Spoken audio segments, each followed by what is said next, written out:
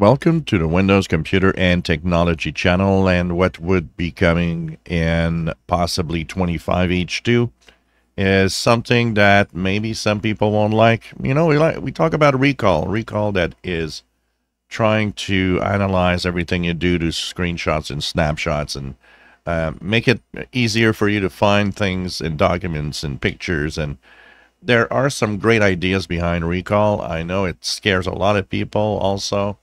But there's something, coming to every PC that it's kind of a simpler version of recall if you want. There's something called Copilot Vision.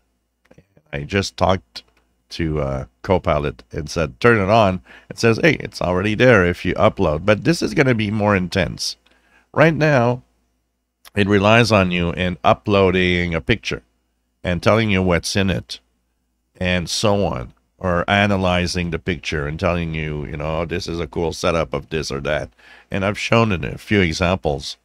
And this is going to be even more present in 25H2 possibly, as Copilot Vision would turn on and ask you if it wants you, or if you want it to analyze not just pictures, but if you're watching videos online, if you're reading a web page, maybe you're reading a document, creating, a spreadsheet, working in Photoshop, whatever, it would be able to glance at what you do, look at what you're doing or watching or whatever, and interact to help you in a certain way. So this is starting to show up even on standard PCs. Right now, you can already upload pictures, and you can already upload small video sequences, stuff like that, that will just let you know what it looks at and what it's all about, give you summaries. You can actually upload a picture and say, hey, just create a small paragraph explaining what the picture is all about. Well, this is going to be even more snooping, if you want, for some, but analyzing for others.